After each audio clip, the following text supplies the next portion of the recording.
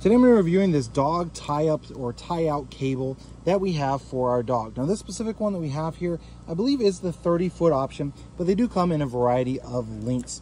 Now one really nice thing about this is that it has this kind of plastic cover on top of the cable, so that keeps you from pinching your hands or those sorts of things while you're connecting your dog up to it.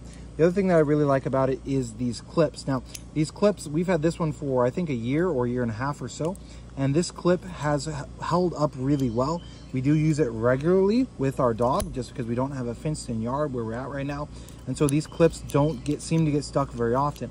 But even if they do, you can just put a little bit of WD-40 or something inside of there and it just gets it open right up. Now, one downside to these specific leads is that they tend to get knotted and tangled quite easily. So you can actually see here, I've actually got a couple of knots in this one that I need to get out. And that's just from the dog wrapping it around or it getting turned and then the dog ties himself up. We have never actively tied knots into this. So it just happens over time. And this is an issue with these leads in general.